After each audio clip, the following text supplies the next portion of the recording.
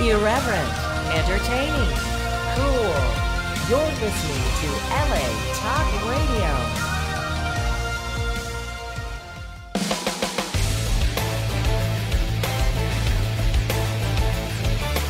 You're listening to the Sheena Metal Experience with your host, Sheena Metal, right here on LA Talk Radio. That's right. It's the Sheena Metal Experience right here on LA Talk Radio. For more info on the show, latalkradio.com, SheenaMetalExperience.com. Don't forget to email me and let me know what you think of the show, because you know I love that story. You know I do. It's Tuesday, and you know what that means. It's Psychic Tuesday, so it's time for a Lightworkers Unite broadcast here on the Sheena Metal Experience. That's when I grab another Lightworker, psychic, medium, empath, healer, intuitive, shaman, etc., and I bring them onto the show with me, and we do some psychic readings and spiritual healings and spiritual counseling and whatever it is that you need. Answer your spiritual and paranormal questions. You tell us what you need, and that's what we do. And today, my guest is this beautiful Empty Chair, one of my good friends, Empty Chair. Everyone welcome Empty Chair to the show. I was just kidding. The wonderful Rebecca Haywood is here. She is stuck in traffic because she lives like out in the mountains. So it takes forever. You know where shaman live, in the mountains. So it takes forever for her to get here. So while we're waiting for her to get here, a couple things. If you want to get a reading today, you text me. 818-437-0886. That's my phone number. That, yes, I just gave out to you live on the air. You send me a text and I will set you up and call you through our magnificent Skype system. And then we always know who's going to be on, and none of the calls are a surprise. And we don't pick it up and somebody can't hear. It's like I become sort of the call screener on the down low, as well as the host, as well as the producer, as well as the everything. The person who puts stuff up on the web, which is what I'm doing. I'm going to put the link around right now so that we can share Lightworkers Unite with all the people on all of my Facebook pages and all of Rebecca's Facebook pages. And there's exciting news to be announced, maybe today. If not today, maybe next week. But it has to do with Rebecca, and it has to do with me, and it has to do with LA Talk Radio, and that's all I'm going to say. So figure it out. So the big news is I just came back from Dallas, Texas, right? And that was the first time that I ever did my own spiritual seminar. I've taken part in a lot of people's seminars and conferences. I have never done my own. And last year, I was out, my wonderful friend Patty Negri invited me to go out to the Embrace Your Spirit conference and speak at the Miracles of Joy Metaphysical Center outside of Dallas, Texas in Louisville. And I went, and I didn't know anybody in Texas, and I had no idea what I was doing. And I went, and it was fun, and I met new friends and new tribe and new wonderful people. And then lo and behold, they invited me out to do my own seminar for 3 days, and that's what I did this weekend. I was actually there for 4 days. Look who's here. And I just got home like at 1 o'clock in the morning last night, and it's so much fun. And I just went to Texas for a week, and Rebecca looks like she's been in Texas for a week, and I look like I've been in Boston in the winter with this skin. But it was really a life-changing, path-affirming, beautiful and amazing week of tribe and love and full classrooms and lots of clients, and can't wait to go back next year. We have all kinds of more fun things planned for my week next year. And the really exciting immediate news that came out of it is that Joy Koff, who is a very gifted, wonderful person and psychic and the owner of Miracles of Joy, and I are going to start doing a series of webinars. And the first one will be on August 9th at 6 o'clock Pacific time. And anywhere you are in the world, you can take the class. And it's just going to be an hour and a half class, may bleed over with questions into 2 hours or so. And I'm going to be here, and she's going to be there. And I'm going to be reteaching my empath class that I taught in Texas last weekend. And actually, I'm going to kind of do a little bit of an upgrade to it, make it almost sort of like a next level class. And kind of an empath class and healing center. And my first webinar, and thank you, Joy, for that beautiful suggestion. And then I'm back there in November and October, November for the Embrace Your Spirit conference. So in the meantime, always the bearer of exciting news, the wonderful Rebecca Haywood. Hello, my friend. Am I really? Always. You've always got something cooking. Oh, yeah? You're always cooking something up, yeah, shaman. I guess so. Look at how tan you are. I am? What have you been doing? I don't know. Laying out in the sun? No, I like walk and sometimes run when I'm being a good girl. In the sunshine? Yeah, well, you can't really escape the sunshine All the way here in out LA. there in the sun? All the way out there in the sun. Really? You could in the have bare fooled me. naked sun. Could have fooled me that you can't escape the sun in LA. I know, right? I look like Casper's grandmother today. Well, we definitely hit July weather that everybody promised me. Isn't that nice? Mhm. Oh, this isn't our normal July. This is our normal April. Oh, yeah? Yeah, we're having a really mellow year. Well, I got to say, I love April and July. Isn't this beautiful? Mhm. Yeah, the weather's wonderful, just in time for the 4th. And it's good to have you here, my friend. How are you? Thank you. I'm doing well. Good, I'm glad. Yeah. I'm very grateful for today's solar eclipse and new moon upon us. Yeah, how do the eclipses make you feel?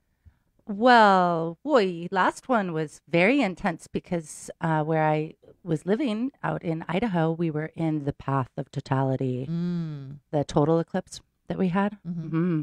I'll share that video with you. It's you really got to cool. see the whole thing with the whole complete darkness. Oh, yeah. It was so cool. Yeah.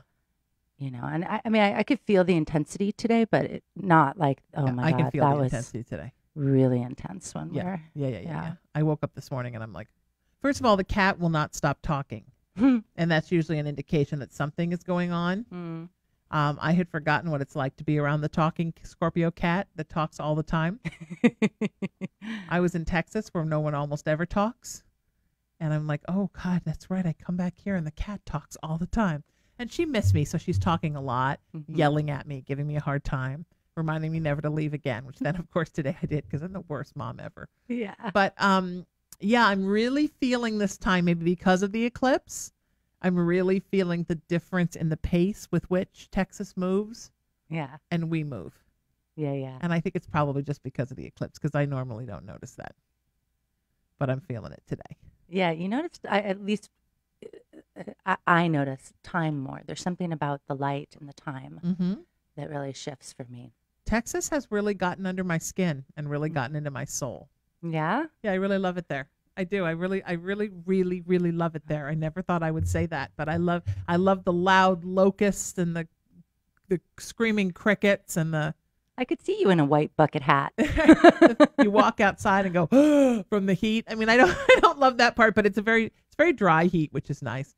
But I do, and I'm so excited to that becoming a place that I spend more time as I go out there more to work in Texas doing different things. So I can't even tell you what a wonderful time it was. It was really, really amazing, and I thank all of my wonderful clients and students for being so beautiful. And I came home. I packed light because of my funky knees. I didn't want to carry like really crazy amounts of heavy suitcases through the airport, so I packed as light as I could. It was like a survival trip. It was like only bring what you need. And then people kept giving me beautiful things. Thank God I needed the room in my suitcases. So nice. Well, that's always nice when homemade people give you gifts beautiful and- things. Yeah, wonderful things for my knees, like just all kinds of fantastic stuff. So it's nice to be Yay. loved. Yeah. So what's new in your world, my friend? Well, Well, I put this link out everywhere. I'm gearing up for, I got to do that too once you share it. I'm gearing up for my next trip to Mexico, which is the first week in August. Beautiful. Shameless Heart. So we've got a nice little group. I'm taking a very small, intimate group right now. There's still space for folks if they want to jump in. It's not too late. And it's going to be a beautiful journey to Teotihuacan, Mexico, the place where man becomes God, which I like to say human because, man, we're really talking about all of us. Okay. So it's an amazing Is that place. is that what it's called? The place where man becomes God? That's beautiful. Yeah, the place is really set up as a map for your transformation. It's Wow. very, very cool. So, I don't always follow the exact old path of the apprentices because sometimes Spirit tells me to do it different. Sometimes we go backwards. Okay. Because that's the kind of girl I am. All right. That's okay. Yeah. That's fine. Start as the light and work back to our domestication. That's See fine. it from a different point of view. But I don't know what we're going to do this time. I never really know. Yeah. I never until plan I show anything. up. Yeah. No. It's the best way. Someone right? said to me the other day, so when you do your classes, what do you do? Do you prepare? And I'm like, No. well, I have to write a synopsis so they can put it on their website. Right. But I found myself over the weekend thinking, wait a minute, I guess I better grab that flyer What did I tell take a people I look at was that going to do? synopsis. Yeah. and just make sure I cover everything I claimed in the synopsis that people, in essence paid for, Right. because I just channel. Yeah. I just sit there and let Spirit tell me what it's going to be, Yeah. which is why the class is never the same twice, Mhm. because I just channel. Yeah. So people Well, like- and it's spirit, and it's also the people that show up, right? Right. It's what they're calling for, what their yearning, their desire, their heart is Yeah. beating for in that moment. So Absolutely. People are like, is it going to be a different class? And I'm like, well, yeah, because I don't know what I did Friday. It's got to be, because I don't have any idea what I did last class. So, right. yeah, but it's good. It's, it's, I don't know. One of my goals was to teach more this year, and I certainly am teaching more this year. So. Yeah. What about you? You're going to teach more this year too. Yeah, absolutely. Am I allowed to announce the show yet? I mean, I guess we can't announce the time slot until we talk. Yeah, we don't know the time slot yet. Right. We have to figure out a time slot. But because there might be a blip in the road with that, and we may have to figure that out. All right. Well, we will figure that out. But you can announce what we're hoping to do in the next couple of weeks if you want to. I said there was something cooking that included you, me, and LA Talk Radio, and that was all I was going to say. I can't resist. Go ahead. So You're allowed excited, to. elated to announce that I am going to be doing a radio show, my own show here at LA Talk Radio. Yay. Every week.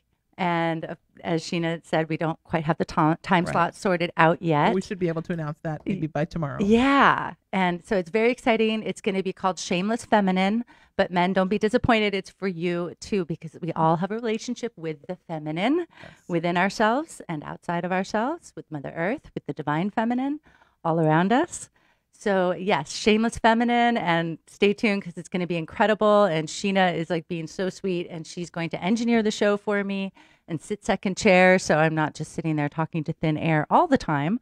You can talk to thin air. However, yeah, I'm pretty good at talking to I'll myself. be in the chat room talking to you all while Yeah. Rebecca's doing the first part of the show and talking. I'll be in kind of the chat liaison. I'll be setting up phone calls when we take calls. Mm-hmm. I'll be helping to coordinate guests when guests are in studio or on the phone. And sometimes I'll talk when Rebecca wants me to. Yeah. Mostly I'll just sit here and be like, just be rah-rah. Yeah, it's going to be so much fun. Each show will focus on, and maybe even each month, because, these topics can really need more than just an hour. That's what we're going to start with, just 1 hour show. And so each show will really focus on what I call a different superpower of the divine feminine, or just of the feminine within us. If we're starting with a 1 hour show, then I don't think we have a problem with the time slot. Yeah. Well, I don't know. Yesterday, I was like, I really feel like we're going to need 2 hours. When we need 2 hours, we might need to talk about the time slot. But Yeah. I think that time slot you wanted for an hour will be fine. Okay. Cool. It's going to be on Psychic Tuesday. It's going to be an extension of Psychic Tuesday. If you're not already most likely. Fingers crossed. Most likely. No, that's Yeah. not the problem. That's fine. Okay. It was the length. It's okay. the length. Gotcha. Yeah. Gotcha. There might be something already in the other hour you wanted, but in the first hour, it's perfectly fight fine. them for it. Things change. No, people. I'm just honored to be able to do it. It's very exciting. So we're so excited to have you here. yeah. So- well, I love it. It's going to be fun, and I can't wait for people to see everything you have to say and everything that you have to share. Yeah. The format is, we'll see what happens when we show up and do it. But right now, what I'm dreaming is a format is going to be where I sit and kind of give a bit of a teaching, a channeling, a message about that particular superpower, and then open it up for discussion, whether that is through the audience that you guys can ask questions, or maybe you'll email me ahead because you'll know what the topic is, share something that you struggle with. And or Sheena and I will just make each other laugh, Or and she'll ask Sheena. and make maybe fun I'll- of ourselves. Maybe I'll say something. Yeah, And that's pertinent to the conversation. yeah. Yeah, and it's going to be, I think, really beautiful. It's going to be a gonna be beautiful show, really and it's going to be beautiful. us. So what's there not to like about it? It's us. And you see what we do here on Lightworkers, and Rebecca, of course, is going to continue to come and do these broadcasts, and always to be a guest on all my shows here at LA Talk Radio, because it's just the family is growing. So Yeah. it's exciting. Hmm. It's going to be really fun. Very fun. How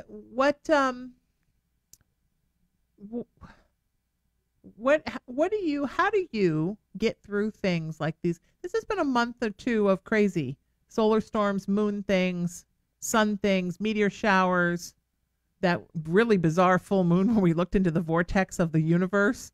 I mean, it's been now the eclipse. Galactic or what? Yeah. Yeah. We basically, you looked up the ass of inner space and saw our own reflection. How, as somebody who's very tapped in, not just to the beyond, but to actually the pulse of the earth itself. How do you get over that, all the changes we've had in the last, really since the middle of April. So it's been going on 2.5 months now of a really intense solar and lunar and galactic activity. Yeah. So, I mean, it really always depends, but generally speaking, it's about maintaining my presence with myself. So sometimes that means that I'm spending more time by myself, physically by myself, definitely a lot of time in nature. But generally speaking, we are part of this earth.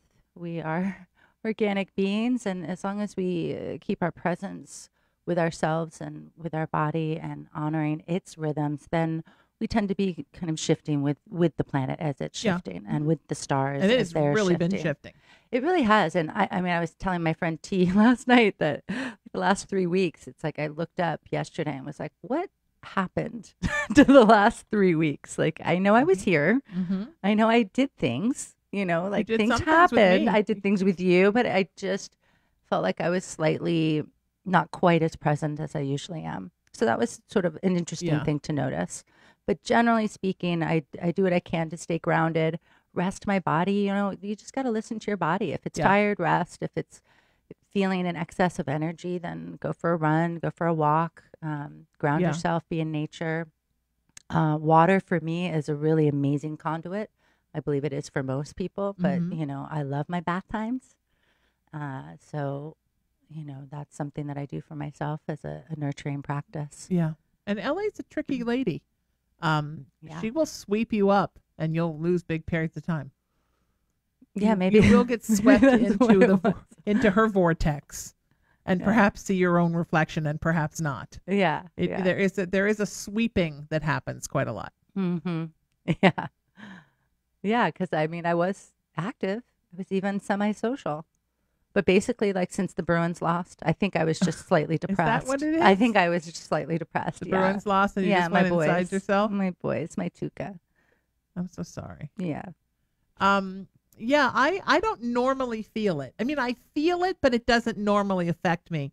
But maybe in the middle of the shifting. And also, I think because I've been recovering from this injury, the build up to going on this trip that I was very worried about taking because I was worried that physically I wasn't going to be able to handle it. Yeah. I think the build up to that, and now I have sort of that day after Christmas. Well, and you've been doing so much good things for your body, but it's also, energy when we're doing that much. Yeah. It's great. A lot of healing work, but there's a lot of processing and digesting that's happening when we're healing. Yeah. Yeah, so, that's true. When I'm going through big, deep healing moments, I mean, I just knock out sometimes. Yeah. Yeah. It's nap time. Bye-bye. It's not. And yesterday I got stuck in the airport for long. Oh, did you? We got grounded in Phoenix? For weather. No, in Dallas. For weather in Dallas? Huge storm in Houston. Oh. No, huge storms the whole while we were there. Oh, wow. Yeah, the kind that like pick up the giant patio furniture and throw them in the pool. Well, there was something crazy. T was telling me about some crazy hailstorm in Guadalajara, like hailed like 5 feet. Oh. Like cars were buried. Oh, yeah, Mexico City. Almost to the roofs. Yeah, 5.5 inches of hail. Oh, it was Mexico City? I thought she said Guadalajara. I thought it was Mexico City. It could have been. Wow. Yeah. Yeah, it's well, come to Mexico where we swim in hail. Come on my journey, my retreat to Mexico. I promise you, it's lovely. Rebecca's fantastic journey. It's going to be in the middle of August, and you're going to be catching hail balls and bringing them home in a box. Right. That's it. Making snowmen. Well, my grandmother. I am a shaman, and my grandmother did teach me how to talk to the elements, and she always used to joke that the elements are much more obedient than we are. So, we'll all talk to the elements together. We'll make sure we don't have to swim our way out of hail. To the elements, to the elements. Okay. Yeah. All right. So here's okay. She says, sure. Talk to the elements. If you want to get on the air with us today, it's so easy. It's just 818-437-0886. Send me a text if you want a free reading, healing, spiritual counseling. We're putting this link up everywhere so everyone can join us. I see folks are in the chat room now. I will go and make sure to put the link there. I believe we're also streaming on YouTube right now, which is fantastic. So 818-437-0886. That's my cell. You have to send me a text, and then I will make sure to get you in the system. We will call you and get you on the air with Rebecca and me for, psychic advice, spiritual advice, paranormal advice, free reading, free healing, spiritual counseling, anything else you can think of. Just whatever you want. Just call us. We'll talk. It's our 4th of July present to you. We'll talk. Two girls from New England will give you what you want, because we can we can talk hockey. I mean, exactly. Rebecca wants to talk about hockey. No, not really. I don't know. I can talk about early American history with you, but I don't know anything about hockey. I don't. I've never been to a hockey game. I've seen hockey once, I think, when I was figure skating as a child. I know that's an image you don't think of when you think about me. So why don't you talk a little bit? It's kind of I'll warn you out the gate. I had Shauna Grace on today doing Haunted Playground with me. It's kind of a bizarre week. I think it's so close to 4th of July, a lot of people are out of town. So we might just wind up chit-chatting a little bit today, which we never get to do on these shows. Well, I'm kind of excited about that. I'm kind of excited about it too. Yeah, it's fun. So what is the essence of Shameless Feminine? I mean, what would you like the Shameless Feminine radio show for people to get from it and for it to be about? Yeah, so sorry, I'm trying to share this link, but it's not letting me. So I'll get it up on my page. If you guys are looking for it on my Shaman Sister Facebook page, it'll be up in a moment. It's on my personal timeline on Facebook, but not on my business page yet. So Shameless Feminine, Shameless Feminine to me really is that place that of shamelessly shameless. It's not just that I'm this brazen feminist that is rising up. It's, we have risen, we are here, and it's not about over the masculine. It's not down with the masculine, down with the man. It's about hand in hand in balance, masculine and feminine standing together. And that's where that shamelessly shameless comes in, without shame and without blame. That we are women, that we no longer need the villain. Why? Because we aren't victimized by our femininity. And so it's really not a feminist movement, although it is very feminist in principle at the heart of it, in that sense of, we can do and be whatever we want, to lift all of that shame that we as women and as men have been holding against the feminine in ourselves for centuries. How long has the woman essentially been cast out of the garden, right? Eve. Yeah. And she was out of the garden a lot longer than she was in that garden. Yeah, that's for sure. I know. She didn't really get to eat very much of that fruit. So, so it really goes way back and deep into like the ancient and into ourselves. And that's why it is for both men and women, because we all carry this. I would love to have a large male audience, because I know how many carry guilt on behalf of us, because they know what's been done as well. They see it being done. And so there's a healing that needs to happen here. And we have risen, we have arrived, we are here. And, the mother gave me this beautiful message back in Teotihuacan like 3 years ago. We were actually down in the Temple of Women, and I was working with all the women doing womb healing, which is usually what I'm called to do in that place. There's this really cool big well, like this portal that opens up into the earth. And, the guards always let me open it, and we get to kind of do this connection with the earth and do this womb healing. And all these women had tremendous healing. We were already there for like a couple hours. And the men were so beautifully just holding space and supporting the women. And next thing I know, this energy is just telling me, like, kick the women out, talk to the men. And that's really when the message of the Shameless Feminine came through, is when the divine feminine, the divine mother, was coming through me to deliver this message to the men. So that's why, it's really interesting. In title, it appears that it's really just for women, but it's not. It's for all of us. Not only do we all carry that feminine aspect within ourselves, and that we all are in relationship with the feminine outside of ourselves in life, with Mother Earth, with the divine feminine. However, we all have been the feminine as well, embodied, right? Sure. From life to life. Yeah, from life to life. I have been a man in my past life. You have a man has been a woman in his past life. So we can all relate to what that energy is that we carry, and to that shame that we have been carrying. And, generally when we're feeling shame, not generally, but sometimes when we're feeling shame, what is the reaction? But to find the blame, to try and empower ourselves through that blame. And I'm ready. And I know that there's so many women that are ready for the pendulum to stop swinging. And I sure as heck know just about every man in my life is ready for that pendulum to stop swinging. And come to rest in that place of balance, where we're not so polarized in our gender and just in our way of being with each other and within ourselves. Well, I think the way that and then we have to take a call really quick. I think if you want to get on with us, 818-437-0886, text that number and I'll get your number in our system.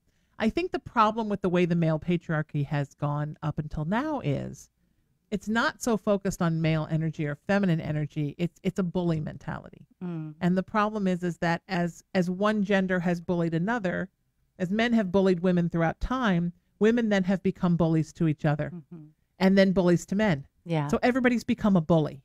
And so when I think about when people say let's get rid of the traditional male patriarchy, what comes to my mind always is let's get rid of the bullying. Let's humans stop bullying each other, because all it's done is built up resentment between the genders, when the truth is we're more alike than we are different. Right. Gender is a really silly thing for all of us to base our entire socio-political, cultural essence on.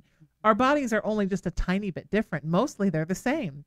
And the fact that we put so much emphasis on that and use that as an excuse to bully each other and to have and to separate each other and to divide each other, to me that makes me sad. Well, and I think the biggest difference between genders, so to speak, is the experience, is what we experience as we're walking through the world. For me, it's as a woman, I grew up with 3 brothers, so I can really see that disparity of just what is accepted and what is not accepted. Yeah. What is expected and what is not expected. Yes. And, and I think that you're right. There is just a lot of misunderstanding about, as this feminine has been rising again, this feminine energy, and women and all of us have really been embracing, what we characterize as feminine kind of superpowers, emotionality, sensuality, Yes. that playfulness. There's a little misunderstanding about that. And, between quote unquote genders or just between people. And, Right.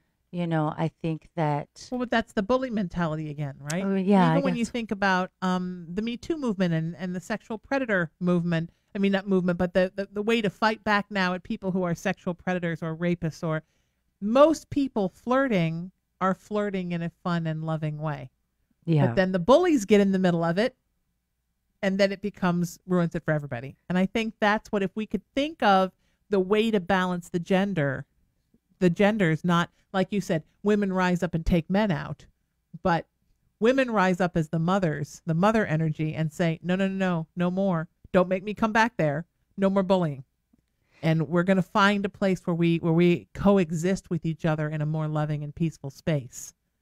Then we're just going to flip the system around, and then women become the oppressors. I mean, that's not going to change anything. Right, and that's exactly. Oppressors need to stop oppressing. Yeah. The idea is to pull the oppressors out of it, not to do now a gender reversal where women make all the rules, and now it's get in the corner, you little worm.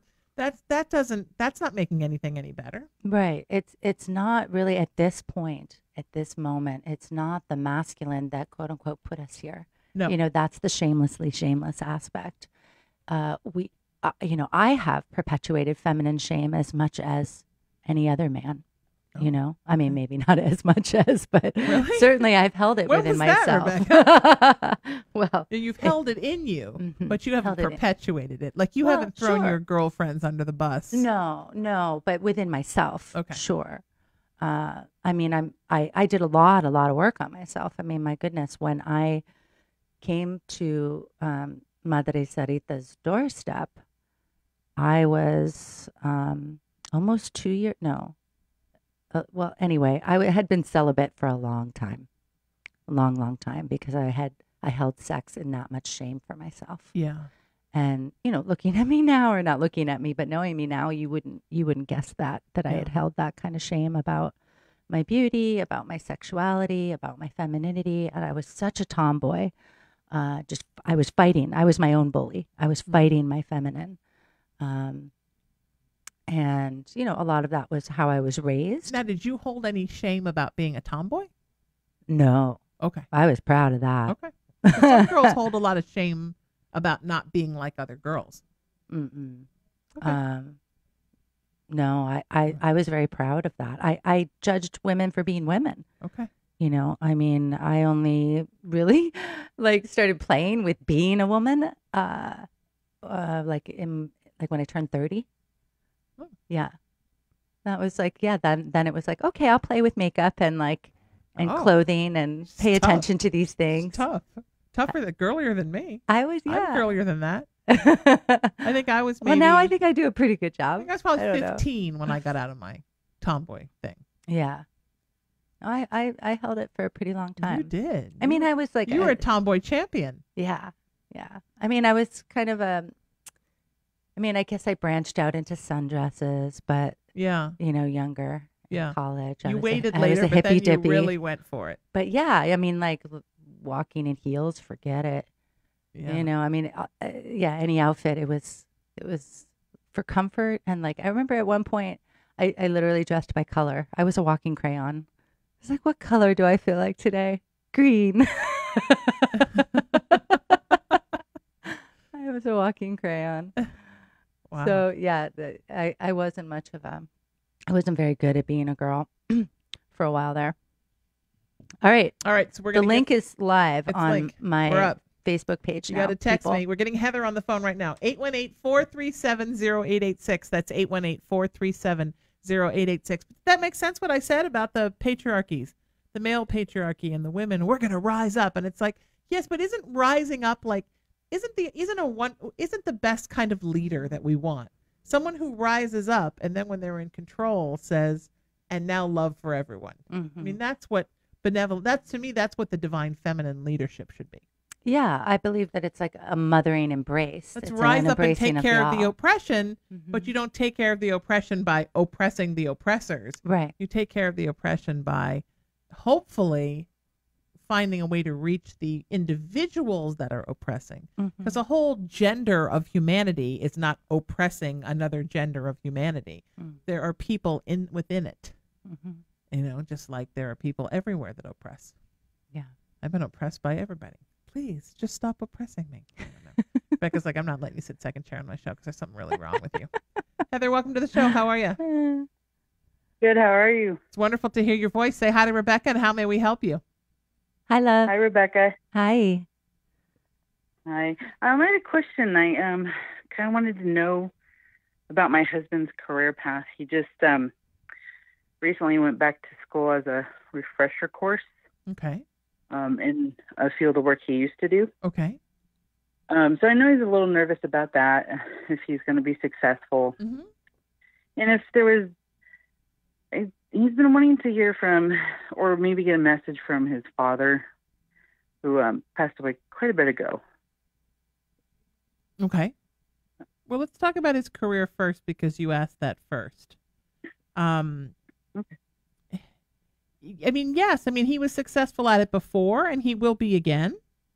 But it seems almost like, is he sure it's what he wants to do?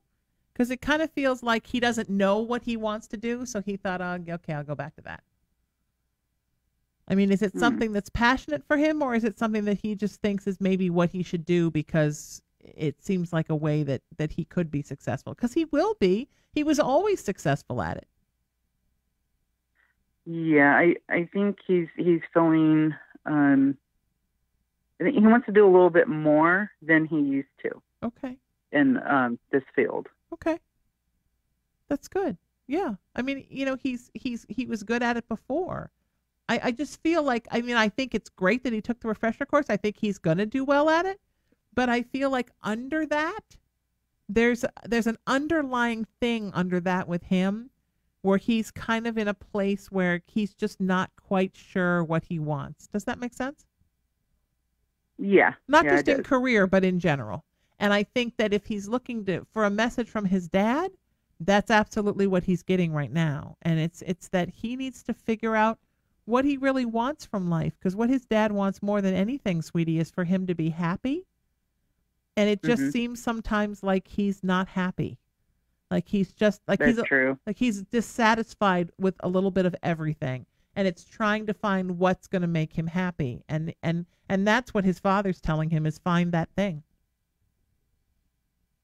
Yeah, that's true. I agree with that. Rebecca? Yeah. So I am feeling that what Sheena was talking about, that little kind of dispassion. But I just would describe it maybe just as that, like a residual grief that doesn't that hasn't quite wanted to grab onto life again yet. And, and that's what I hear is just kind of like, go get it. Go get it, son. Go get it.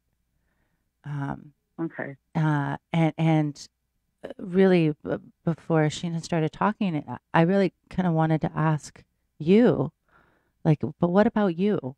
There's a lot going on with me. That's probably a whole nother show. Yeah. Well, and you don't have to share. I just want to share with you that it's just, don't forget about you.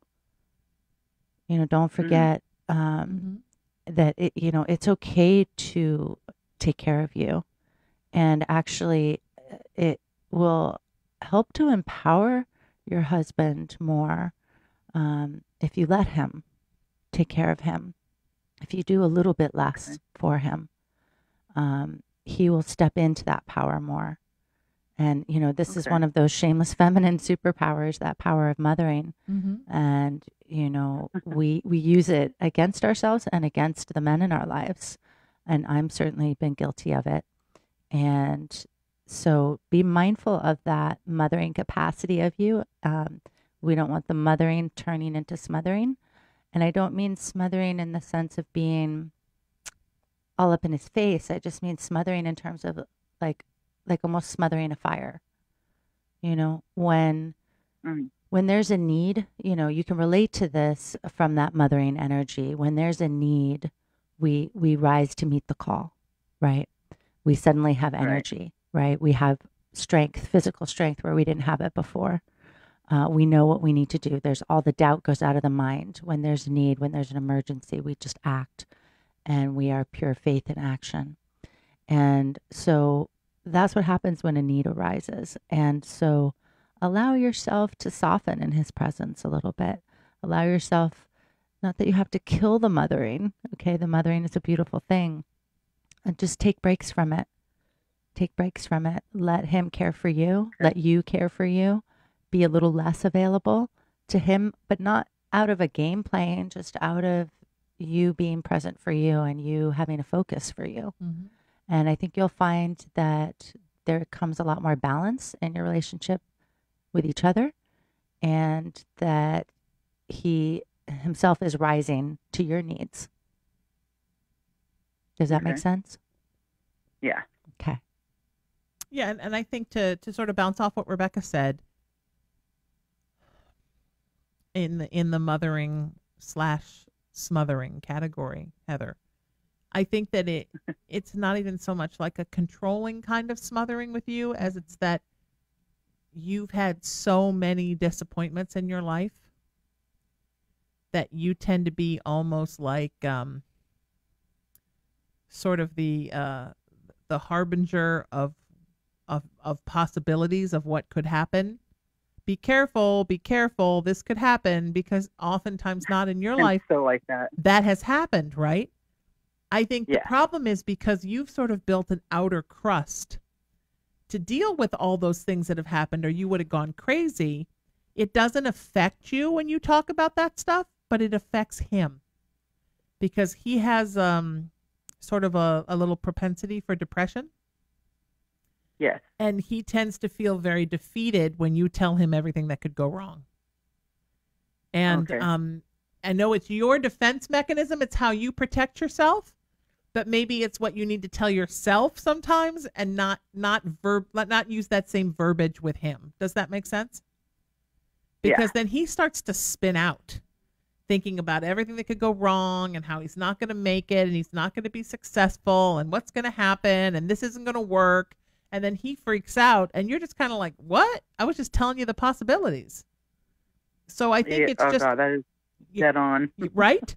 So I think it's just a difference in how you verbalize things and how you would deal with something, your emotional survival kit, what's in yours and what's in his. And there's just some different stuff in both kits. And so he can't deal with what's in yours as much. So just think about when you talk to him about something that really needs to be addressed, or you're addressing his issues or things he's brought up with you, try to think about giving him an answer back that more fits his ideology than yours. Because he's a sensitive soul and he withdraws. And that's not good for him. And that's kind of what I was talking about, what I was feeling in the beginning with the job, is that he only allows himself to have so much passion for something because there's a part of him that always thinks that somewhere along the line he's going to screw it up. Mm-hmm. And I would like to see him grow out of that and into a place where he feels more confident going into situations. Okay. He's his own worst enemy. Yes. And boy, does his father want him to fix that. Okay. You know? Yeah. Somehow his father's involved in that. Okay. I mean, is that a conversation he had with his father when his father was alive? Is that something his father already told him? What I get is I don't think he feels like he got the conversations before his dad passed away. Okay, well then that makes sense too, that his father didn't have the chance to tell him that. But there's something about that specific conversation that his father is, waving his hands all over the place at me about. Yeah, he always wanted to know if his dad was ever proud of him at, any point or the whole time.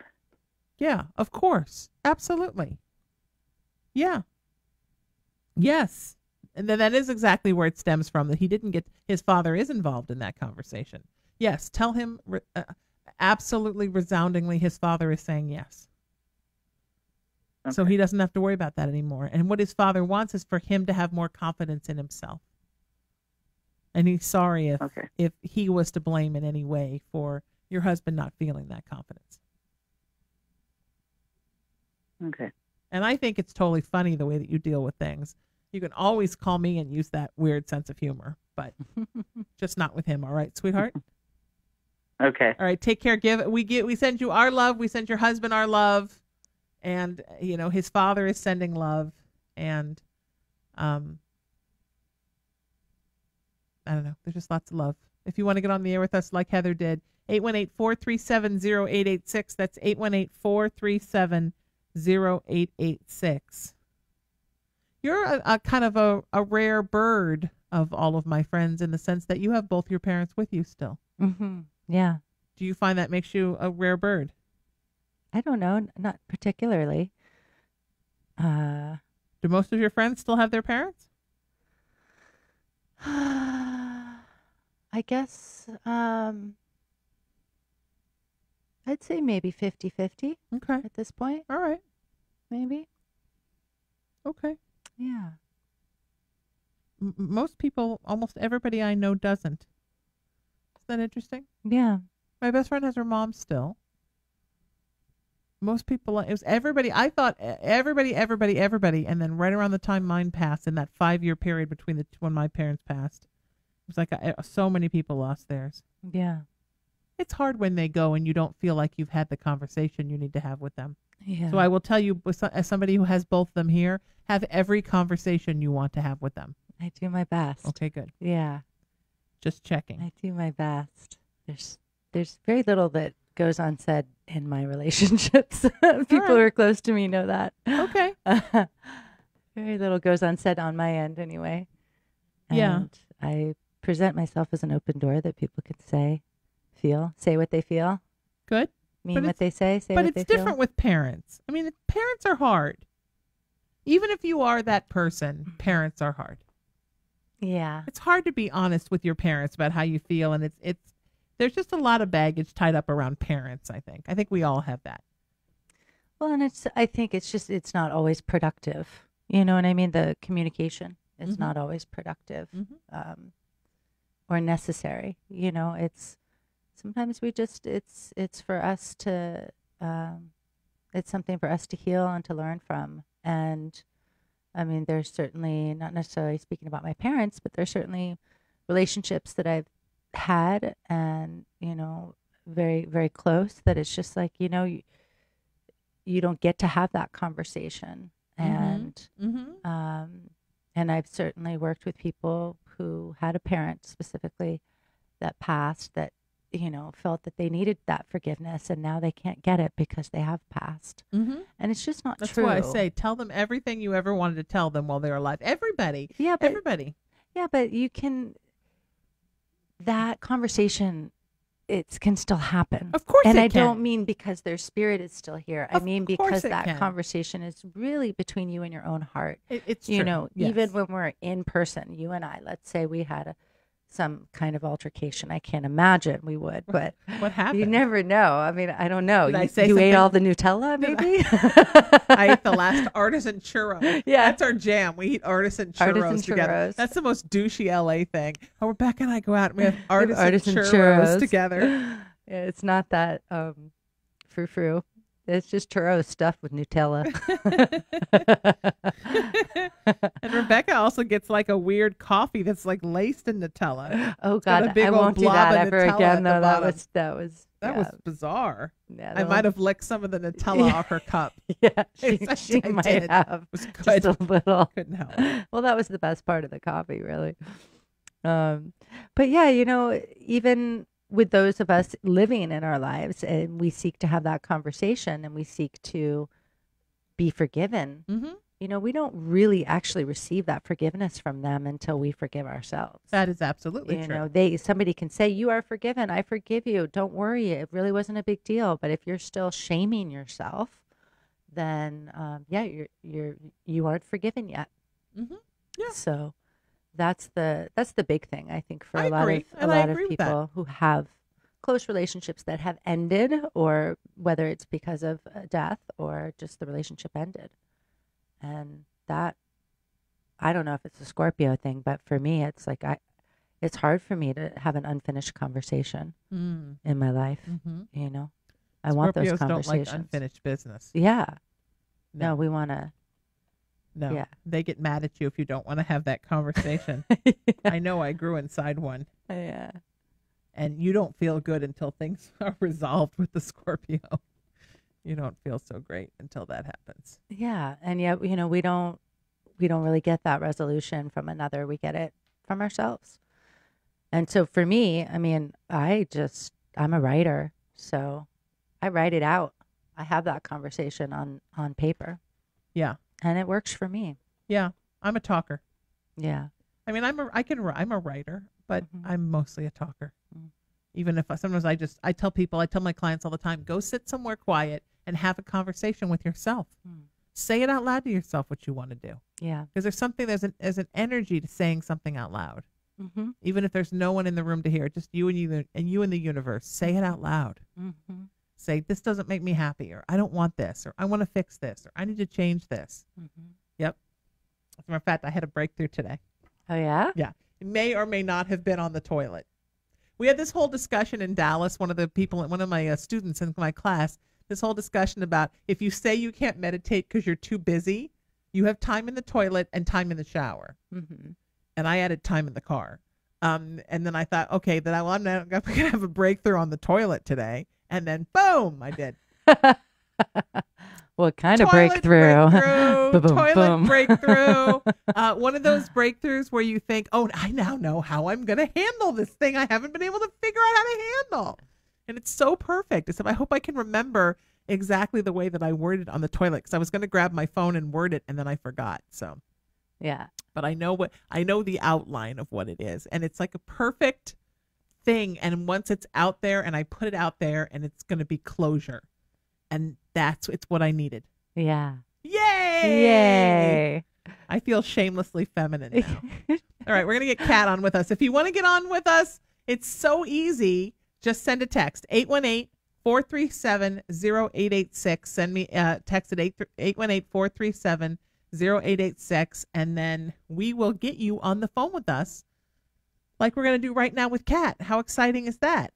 And but poor Kat, she had to sit and wait for my toilet breakthrough story, because that's how we roll here on Lightworkers Unite. All right, we're calling Kat right now. A different kind of toilet breakthrough. Yep. Just popped into my head, and I went, oh, man. That's how I'm going to handle that. And it's fantastic, because it's going to give me closure. And then at the same time, others are going to learn. It's going to give others healing, others soothing healing. It's sometimes the universe is like, see, we told you we're going to send you the perfect thing. And there it is. Welcome to the show, Kat. How are you, my friend? Oh, hi. Hi, Sheena. It's so nice to see you again. It's nice to see you too, my friend, even though we're seeing each other with our ears. Well, it's been a long time. We have met, but it was a long time ago. Of course we have. Sure we have. Yeah, I mean, it's nice to see you again, but with our ears, because we're on the phone. It's wonderful to talk to you about this type of concept, because, you know, I've returned back to school. I've been a musician for years, and I've returned back to school, and it's like a new planet for me, a new brainwave, a new everything. And how do you handle all the stress? Well, you know what? I've learned to meditate, and I started playing around with a lot of those like Headspace, that kind of stuff that you can download on your phone. But I realize it has to do within your own mind, your mindset, and what you're willing to do. And that's why I'm so excited to talk to you ladies today. I love that. That's wonderful. Yeah. We're glad to talk to you. What's on your mind, my friend? Well, I would like to know, as someone who's a little bit older, we're not gone, we're not forgotten. But how do you take the anxiety down when you know you're either a wife or a mother or you're this or that? So everybody has a role they play, don't they? Everybody says, well, there's no time to think. How do we get ourselves to where we can nurture our souls, nurture our spirits, and to feel better? So I'd like to know on career and on personal endeavors, how do we know what's right? How do we learn to feel it? Okay. So, Rebecca, do you want to go first or want me to go first? Either way. I've got you if you want me to. Yeah, go ahead. I could tell you were ready to go. Yeah. So I use this word a lot, but the word is presence, and it's the answer to both of your questions. And, there's a wonderful book if you, it's a very short book, and it's a very pleasant read, and it's called Being Peace, like to be, being peace, by Thich Nhat Hanh. Mm-hmm. And it's just a wonderful place to bring in kind of what Jenny was saying of that we can meditate throughout our day. But it's an even deeper approach to it, in that it's not necessarily a separate time that you're sitting down to meditate, or it's like, okay, meditate, start now. It's how to bring what he calls mindfulness and what I would call presence into everything that you're doing, so that even doing the dishes becomes a meditation in itself, where you turn your complete attention to what it is that you're doing, right? That you are there and you feel the warm water on your hands. You can smell the floral aroma of the soap. You breathe, you stay with your body. You go into that moment, and it actually becomes a pleasurable moment. Because what is so beautiful about our human body is that it was actually built for pleasure. It was made for pleasure. We have all these senses, and that's for pleasure. It's not just to simply receive information and to get smarter, right? It's to experience life, to sense life, and to sense life within us. So using that practice of mindfulness that he teaches there, you'll find just, wow, how many times that you aren't being mindful, that you aren't mindfulness. If I remember correctly, how he described it, and this is how I'll describe it now, is basically just putting your mind into what you're doing, right? How many times are you doing the dishes and you're thinking about what you need to do next? And that's what's creating that anxiety, because the to-do list is never done. You're never actually enjoying and having that moment of doneness, or just of simply doing, right? Versus on to the next, where you're never really present in that enjoyment of what's happening right now. And believe me, when I practiced this long time ago, it's like, wow, I never enjoyed doing dishes before, and it became such an enjoyable experience. And I suddenly understood, like, my aunt was that way. She loved doing dishes, and it was her escape from, like, the dinner party. She'd escape and go do dishes, and it was kind of her version of meditation. Yeah. So, mindfulness, I call it presence, bringing your presence into the present moment. Whatever it is you're doing can become Zen. Your for presence is the present. Yes. And right. Okay. I've heard something about people say that when you live in the past, it creates depression. If you live in the future, you are creating anxiety, because if you're living in either or, you're not truly experiencing where you are. Yeah, and exactly. And there's a time and a place for retrospection, right? And for dreaming, right? But again, it's how are you bringing your presence to that? Are you present in that moment and very intentfully, mindfully dreaming a future for yourself, or very intentionally, mindfully processing a moment of the past for yourself, right? So it's not that the past and the future inevitably are going to cause depression or anxiety, but generally speaking, with most people's relationship to their past and to the future, that is a true statement. So moving forward in terms of your second question, of how do we know when something is right? And I'm doing air quotes. If you're not watching, I'm doing air quotes. Right. Well, again, presence is the answer. Because if you are present in the moment, in whatever action you're doing, let's say you're engaging with, maybe the question is your job, and you're really present in that, not thinking about the other options, the what ifs, not projecting yesterday's workday onto today's, but just being present in today and showing up for today as today in the now, and being present with your body. Your body is where your emotions live, right?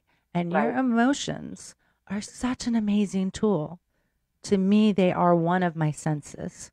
And through my emotions, I perceive myself, right? I can perceive immediately, like, am I abusing myself, right? Because like suddenly I'm like not feeling so good.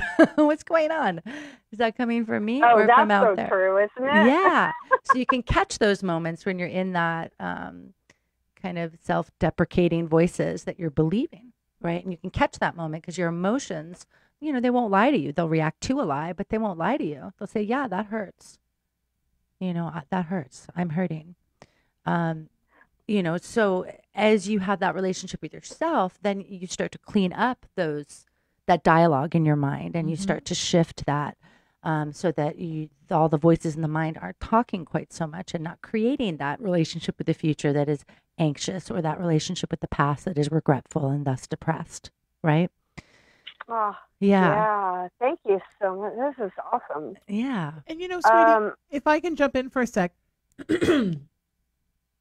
you don't take anywhere near good enough care of yourself. I mean, just to sort of ping pong off of what Rebecca said, you are the last person that you take care of. You will get up at 4:00 in the morning and throw on your slippers and drive halfway across town to rescue some, ragtaggled musician from something.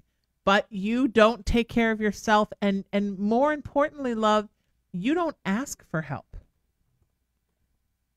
So you're not good at you're better at giving than receiving. And universe. Oh, I think that's quite possible. I think yes. that anybody that tries to have a good heart and soul tries to be that way. But, Well, but universe is trying to send you things and you're having trouble receiving. Mm. So you need to open yourself up to be receptive to these wonderful things that could happen for you. Because I think you've kind of gotten to a place where you're like, is this stuff even ever going to happen for me? And you're sort of I have. losing faith in the fact that it's going to happen. Mm-hmm. So your story is becoming, I'm the girl things never happen for. And then the universe is like, well, we don't understand. We're trying to give you something, but supposedly you're the girl things never happen for. So we don't know what's like. We want to give you this lovely present, but you're not, your door's locked. Wow, that's impactful. Right? Okay. I didn't view it that way, but I do appreciate that. Of course, you didn't do it on purpose. Yeah. You're not purposely saying, universe, I don't want any gifts. But you're just used to so busy trying to take care of everything else and worrying about everything else that you're your last priority. And universe is screaming at you, please, please, Kat, please. Can you make you a bigger priority? Because we have things we want to give you in this next phase of your life, and we want you to receive them and enjoy them. Mm-hmm.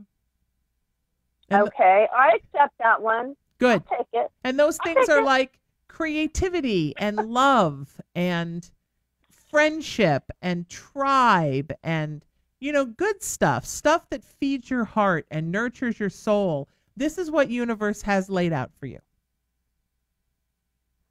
I'll tell you what, Sheena, one day you got to let me come down and sing a song for you, okay? Absolutely. Done. Because it's been like 20 years or something since I've been able to. You probably don't even remember it. I for a long remember time, you. I absolutely but I sure remember would you. love to play something for you. Done. See? Dream come true. Finished. You bet. Done. Yep. Dream come true. Easy peasy. More of those Thanks, to ladies. come. More to come, my friend. You take care of you. We love you. We just want the best for you. And we want to know how you're doing and how you're hanging and what's new and what's going on with your dream. How you're letting the universe bring more dreams in. If you want to get on live with us, 818-437-0886. That's 818-437-0886. We've got some texts coming in, but people are not giving me their names. So so Rebecca, how hard is it for you to receive? Was that a journey for you to learn to receive? Oh, yeah, for sure. Yeah, and I think what she said is a true statement that healers, nurturers, caretakers, we're in that place of giving, and it's where we feel best, is in that place, and most comfortable in that place of giving. And for me, and I know for a lot of people, it was very uncomfortable to move to a place of receiving because of that self-worth piece, and, feminine, masculine, we all carry that kind of lack of worthy. I'm not worthy. But it's almost like we feel like we have to earn it. And the story that we tell ourselves kind of makes it so the carrot is always out in front, that we can never actually take for ourselves, that there's some kind of sin to that, to take for ourselves.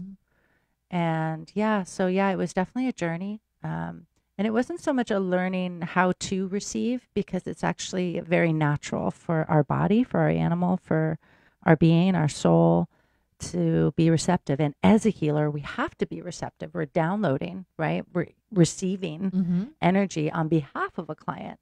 And so it was just about kind of receiving that on behalf of myself, was just a shift in the story, and a shift in that, a healing of that wound of unworthiness. And really it was more of, instead of learning how to receive, I already knew how. I just had to unlearn how not to receive, unlearn that practice, which was also, I think for many, and it was for myself, sort of a defense mechanism. I'd been through a lot of trauma, and so that's a defense mechanism. There was something to that, and that was also why I held up the tomboy for so long, because there was a perception of weakness and vulnerability in receiving, in my feminine, and all of that I wasn't willing to stand in and to allow that vulnerability to be. And really, I can say that I love vulnerability now. It is one of my greatest superpowers, and a superpower that I see in everybody. And I love it, love it, love it. Mm-hmm. And receiving to me is absolute surrender. It's just surrender. And I take time for myself every day to just receive, to be in a place of I'm not wearing any hat. I'm not anything to anybody. Mm-hmm. It's just me, out in nature usually, or sitting in meditation, but it's for me. Yeah. At some point I realized I had never actually prayed for myself. I had always prayed for another. Mm-hmm. Always, always, always. And I don't remember exactly when that shifted, but it wasn't that long ago that I kind of woke up to that. I had been practicing receiving, but then all of a sudden I realized, wait a minute, I haven't prayed for myself. I've never said a prayer for myself. It was very, very interesting. And there was an actual superstition in there that, I remember it was the same with shooting stars. Mm. Make a wish on a shooting star. Mm-hmm. I always made it for somebody else. Mm. That was the only way it would come true. Wow. I would give that wish away. Yeah, receiving was not an easy thing for me either. I'm still learning about receiving. Yeah. Still everybody learning about receiving. I told the story earlier with Shauna Grace on Haunted Playground, but I just had to do 2 trips to the airport and basically be in a wheelchair and get pushed around. And not only be at the mercy of somebody to pick me up from the plane and take me to the next gate, but to be at the mercy of the stares and the looks and the way people look at you when you come on the plane and you're in. And I can get up and walk on the plane, unlike some folks that were on the plane with me that couldn't. I can, but I can't do distances right now. And man, the looks and the way it feels to hope that chair is there, or otherwise you're not sure you can get off the jetway into your gate, and the vulnerability it takes to receive that much. Mm-hmm. I grew a lot this week. Yeah. And I learned a lot. So vulnerability is so important. It's so important that we all feel that. Mm-hmm. It's a beautiful thing. Yeah. It's hard. It's hard for some people. It's hard for me. I was raised tough and Irish by a tough and Irish person who was tough and Irish. So, not raised to be vulnerable, and who hated it when she got old and wound up on the cane 20 years after me.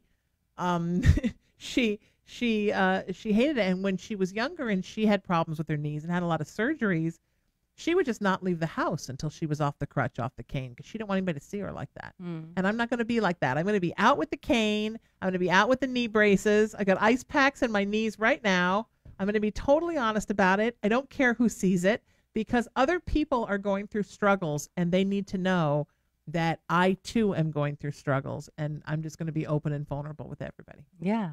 Now you've seen it, the ice pack in my knee.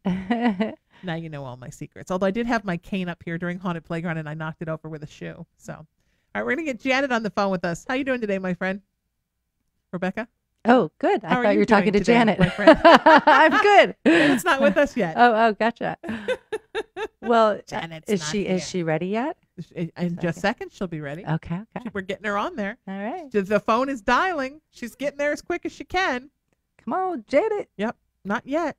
Skype is still doing its dance. Skype I was going to say on like that vulnerability piece that I agree it's so important for us to share, especially as, quote unquote women of power, and I believe every woman is a woman of power. I do too. But there's a perception there. And, for me, I'm a healer, I'm a shaman. And, it was definitely interesting for me in this last book, collaborative book that I contributed to, the Shamanism in the New Millennium book. And I wrote very candidly about my journey with sexual trauma. And I had to get very real and very vulnerable. And I'm so happy that I did, because I know that other women and men that read it now, can go, wow, well, she's happy, mm-hmm. she's able to have relationships. She's healed. Like my trauma can heal too. Yep. She's not walking around like with that rabbit, and I call it rabbit, like, how rabbit, they're like, their heart races really mm-hmm. fast. And that's kind of what it feels like when you're carrying that trauma inside your body. Uh-huh. So, I wanted to show people that a woman of power that, had been disempowered and it doesn't have to stay. Yep. Yeah. And that's the same reason I'm doing it. I want people to know you can get better. You can heal. Mm-hmm. You can heal naturally. Yeah. And it takes a little bit longer, but it's worth not having to be cut open if you don't have to be. Mm-hmm. And that I will get stronger and that you can do it too. Yeah. Yeah. So. And I'm definitely still learning to show my vulnerabilities in other ways. There's just a, like, I've got it. Like, it's okay. I'm okay. Yeah. You know, and it's just like I'm learning to go, you know what? Yeah, I'm okay, but hey, I'm going to tell you what's bugging me. Mm-hmm. Because, you know, when we show that vulnerability, when we show like, yeah, I'm okay. It's okay. I'm hurting. You know, that's the power, because then it actually attracts the help that we need. Mm-hmm. That's our prayer to the universe, saying, absolutely, I need help. I agree. Yeah. I agree. And just saying, I need to take this time for me. Mm-hmm. That's how I got in this shape, was that I fell and I got hurt, and then I didn't take the time to get healed, and I thought I had healed, and then it got cold and I got worse. Mm-hmm. And then it would be horrible. And the minute I felt like I could come back, I would come back and start working again. I would come back and start doing things, and then it would get worse, and I'd take 1 or 2 days off, and the minute I could walk, I'd go back. I never gave myself the time to heal. Yeah. I kept covering up with, I can work, I can do it, I can get there, I can not disappoint this person, I can stand up during this thing when I should be sitting. And I didn't. And then it got so bad that I had to take a month and do nothing. Yeah. So, you know, you have to heal. We all need to heal. When something needs to be healed, whether it's emotional, physical, spiritual, it needs to heal. And you can't keep putting it off and putting it off and putting it off. Right. Or it just gets worse. Janet, welcome to the show. How are you, my friend? Janet, did we scare Janet? All right, let's try this again. Oh, I heard the magic Skype sound. I usually turn it down. Here we go. Now we're going to try her again. We're calling you, Janet. Oh, you heard it again. Do some more. Bloop, bloop, bloop, bloop. It does a little dance, and it does this dance, and it goes do, do, do. Bow, bow, bow. Welcome to the show, Janet. Hello. How are you? I'm good. How are you? Wonderful. Say hi to Rebecca, and how may we help you, sweetheart? I'm just wondering what you see in regards to my marriage situation. Okay. All right. You or me, Rebecca? Who's doing? You better go. Okay, this is mine. I'm not getting nothing right now. I feel like, Janet, like you are at a place where you're not communicating with each other as well as you should. Does that make sense? Yeah. The communication is it's like neither one of you is really telling the other one what you want and what you need and what you feel. So you're throwing something out and then it's being heard wrong, and then your spouse is throwing something out and then you're hearing it wrong, and it's just not quite clicking in the communication department. Is that right? Yeah. And difference would be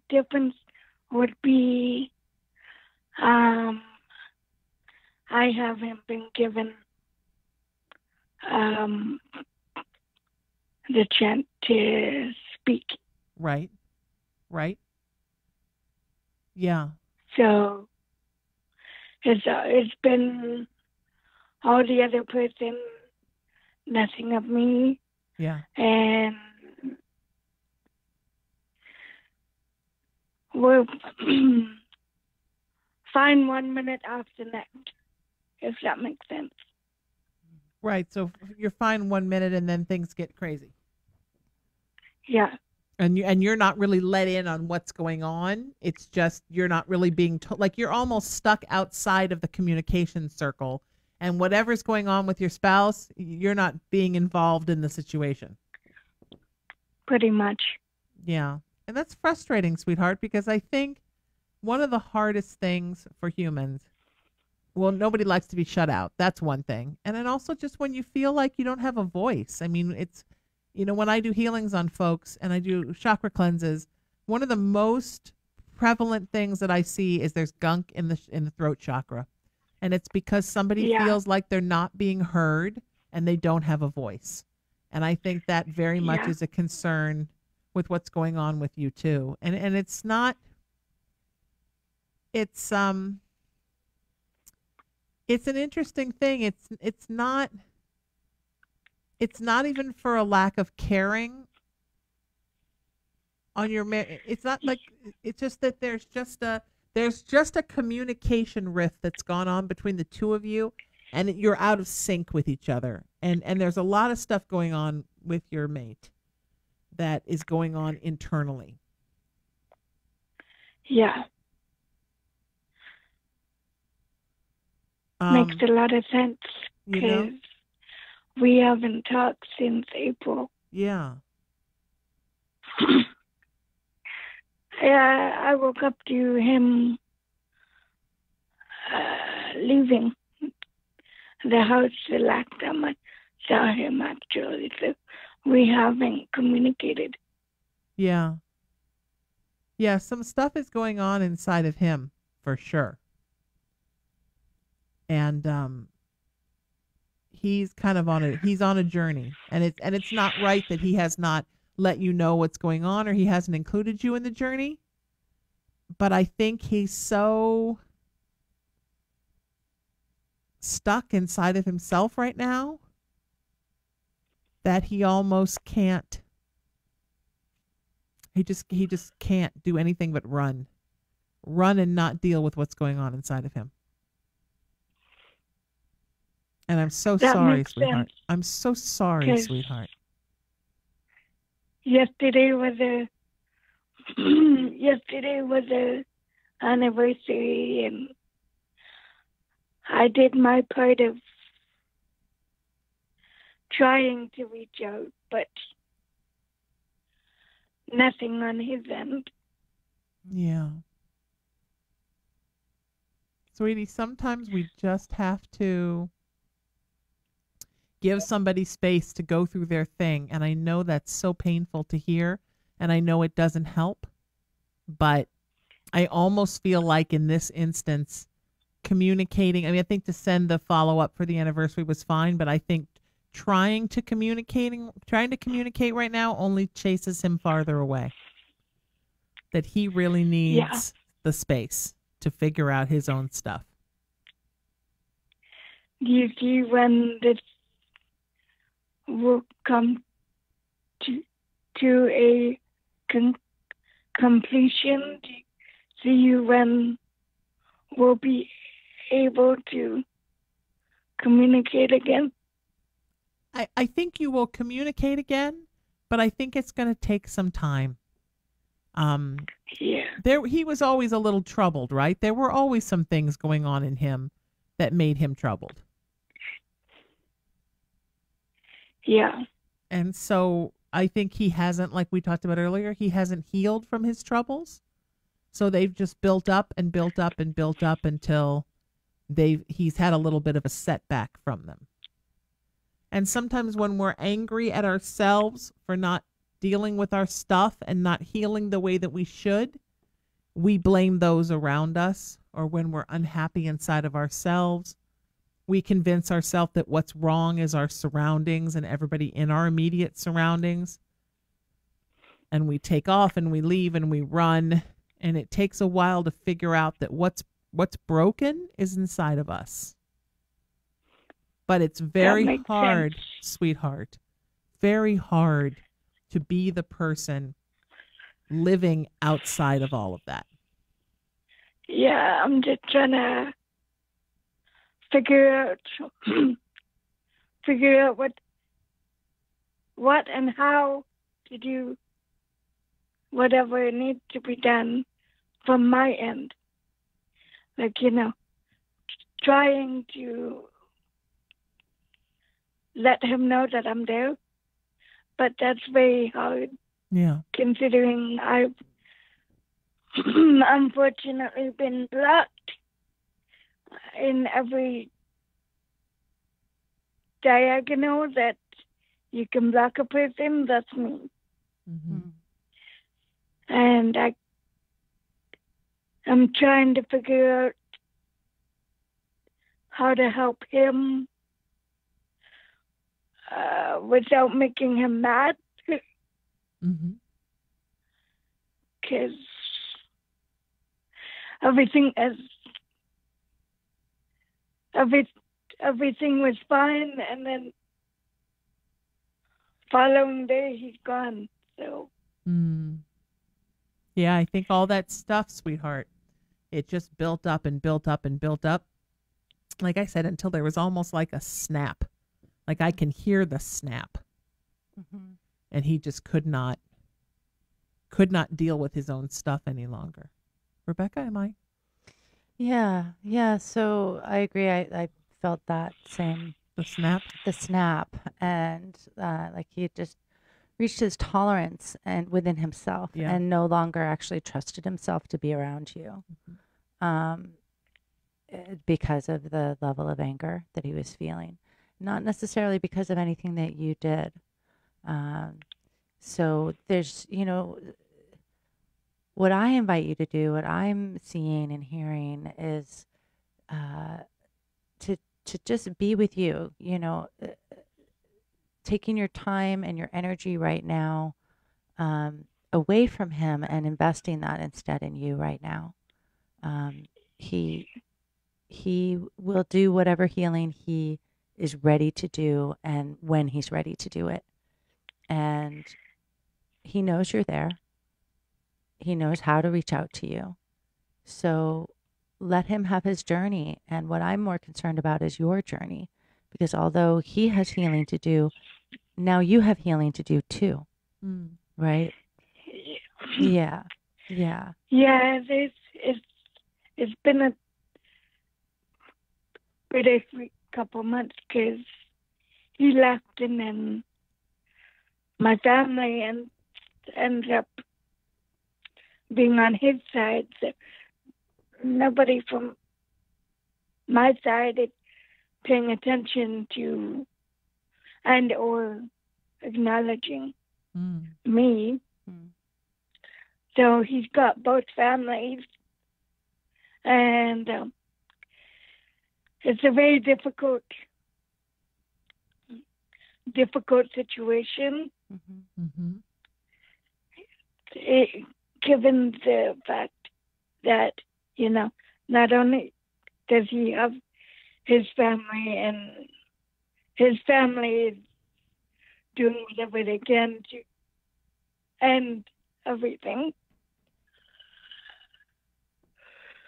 but he also has my family, and my family not even paying attention to not to him, but to me. Yeah. But that's a lot of, I think, that misunderstanding, sweetheart, that I was talking about. I think there are misconceptions. Your family has a misconception. Yeah. And they need to know, you need to communicate with them. So I think, sweetheart, in regards to what you should do, the first thing you should do is communicate with your family. Forget about him for now. Focus on repairing the relationships with your family. My family's full on avoiding me. I know. I know, sweetheart. But they won't pick up phone. But it'll get better. I got faith. It will. It will get better. Absolutely. You need to start to something. There's been a miscommunication. There's been a communication break. Something has been said that isn't right, and folks think things about you that aren't true, and that's the first place you have to repair. Yeah. And then worry about what's going on with him later, because hurt people hurt people. And when they're disappearing and they're running away, they say things and they do things that they shouldn't say or do, and other people get pulled in that don't need to be pulled into something. So start thinking about who would be the easiest person to repair something with, and move in that direction first. And then good point. Slowly but surely start repairing those family relationships. And then you can move from there, sweetheart. We love you so much, and I want you to be okay, and you stay in touch with me and let me know what's happening, all right, sweetheart? My heart is with you, and so is Rebecca's. Wow, heartbreaking. That's happened to me. That happened to me That happened to me. That happened to me. God. Jesus, Sheena. It's happened to me 3 times in my life. Oy. Oy. Once in college, I was dating this guy, and I thought everything was great. And then one day he just completely stopped communicating with me. And then even dropped out of the class we were in together. And I ran into him in a parking lot about 7 months later, and he gave me some really weird excuse that obviously wasn't the truth. But no, like, hey, I can't do this, or no. You know? And then what else did it happen to? Well, I know the big time it happened. That was the one day I just got the, oh yeah, oh no, I remember both times it happened. Yeah, one time nothing ever. One time it was a voicemail saying, I love you, and then nothing ever. And then I ran into somebody maybe 6 months later, and there was a very uncomfortable, oh, hi, I've been really busy. I've been really busy avoiding you. And then it happened to me maybe 5 years ago where one day it was, my friend says, I can't talk to you anymore. So I don't know what lesson that is for me. Maybe you can explain this to me later, Rebecca. But there is not, maybe over artisan churros. Over an artisan churro. I need a lot of, I mean, a big old shot of Nutella to deal with that. I think where I am in my life right now, the lesson was that I needed to learn to be less codependent. I needed to learn, but I wasn't like weird with these people. I was super chill, but I need to learn to not in my heart have expectations for a situation just because somebody promises something. I need to understand that people, and people come and go as they want, and not to spend the rest of my life asking why. But it is the most painful thing. And I think it's I mean, I'm going to be really honest, Janet, and everyone listening. I think it's the shittiest thing. I think to just disappear from someone's life and not ever say why. I think if you're going to leave someone's life, at least have the decency to say, I love you, but this isn't working, or I don't think we should do this anymore. I think ghosting, which has become so prevalent in humanity lately, I just think it sucks. I think it's kind of a coward's way out.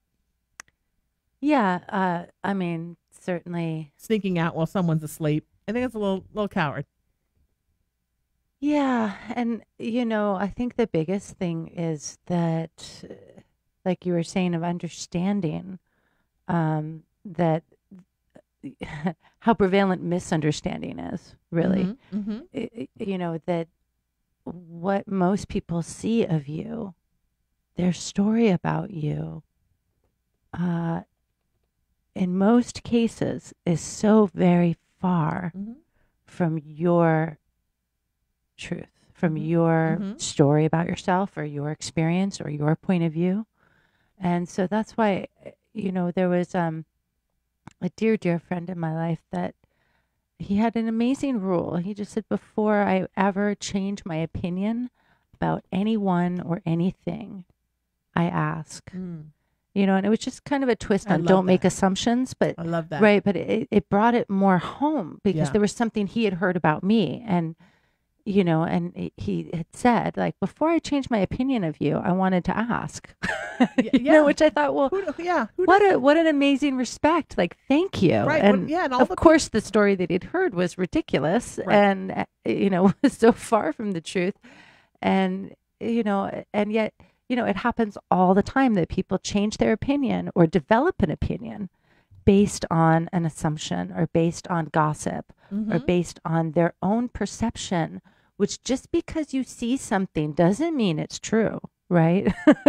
Believing is seeing most of the time. And so we're really just seeing what we believe versus believing what we see. And so it's so important to clarify. And, I've done a lot of work at clearing the filters in my mind. And yet I know I know better. Ask, right? Yes. Ask, and not just when my opinion's about to change or is being developed, but just ask all the time. I ask, like, is this even just myself? I ask, like, is this the direction we're going in? Is this right, Spirit? Is this where you want me? I check in because life is changing, people are changing, and I agree. It's. To me, I wouldn't describe it as cowardly necessarily, but there is something to it where I just go, Cowardly. It's unloving. To me, it's just unloving, and I don't understand. And it's a little shitty. And yeah. the people who believe, they're shitty too. You know, a very good friend said to me, interesting enough, when we were first getting to know each I other. love how blunt you are. It's shitty. It's shitty. Plain and simple. Yeah. It's shitty. You wanted me to engineer your show. Are you sure now? It's shitty. I won't say that on Shameless Feminine, but on Shameless Sheena. Shameless Feminine is allowed to say shitty. On You're allowed Shameless to say Sheena, we say that's shitty. Shameless Sheena. That's kind of like redundant, isn't it? A very dear friend of mine said, as we were just getting to know each other once, we were talking about gossip, and she said, you know what? When a person comes to me and tries to talk a bunch of stuff about somebody else, that's usually the person causing the trouble. Mm-hmm. And it's true. Mm-hmm. But people fall for it. They're gullible. They love it. Yeah. It's sad. Still trying to figure that one out. My heart is with you, darling. Yeah. Janet, my heart is with you. Okay, so we're going to get Darlene on with us now. Darlene. And, there are so many people in the chat room right now, like 100 comments. People are hopping in there. Awesome. Oh, there's a Skype noise. Boop, boop, boop, boop, boop, boop, boop. I mean to turn it down. That's what it sounds like, doesn't it? I love that you turn it down on Skype so that we don't have to hear the Skype do it, but And then then I you sing do it. it. Yes. It's much Something better else with you like doing it. Shameless Sheena. bad Shameless Sheena. Hey, shamelessly shameless. Come on. Yeah, exactly. All right. Darlene, welcome to the show, my friend. How are you? Hi, ladies. I'm good. How are you? Wonderful. It's so good to hear your voice. Say hi to Rebecca, and how may we help you, Hi, sweetheart? love. Hi. Hi. Okay. Well, my husband passed away a couple years ago. I'm so sorry. And we were together. Thank you. We were together for 26 years. Mm. And I had hurt my knee at work. It's almost been 2 years on that. And I had surgery. I've almost recovered from that. Good. And then my work closed. So I'm out of work. And now I'm single. So I'm like restarting all over again from scratch. And recently I've met a couple different men. And I don't know if I should even be dating right now, or if I should just pick one of them that I should date. I don't know. I'm a little confused right now because I am starting over, and I don't know if I should just be working on myself instead of even thinking about dating. I'm hearing a lot of shoulds in there. Yeah, I'm hearing a lot of doubts, baby girl. I think you always can be thinking about dating. I don't think there's ever a bad time to date the right person. I think that you've come so far. You've got so much going on, and you've done so much with your life, and you're doing so great, and you've become the victor of so many circumstances. I don't think that this is the time for you to become obsessed with the outcome of if I don't find somebody, am I this, and this? But I think it's perfectly okay for you to think about dating. Sure. Yeah, because the one guy I started dating, he's almost seems like he's obsessed.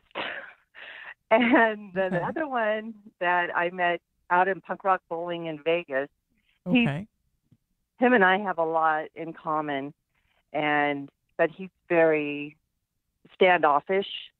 But we went out one time. We had a good time together.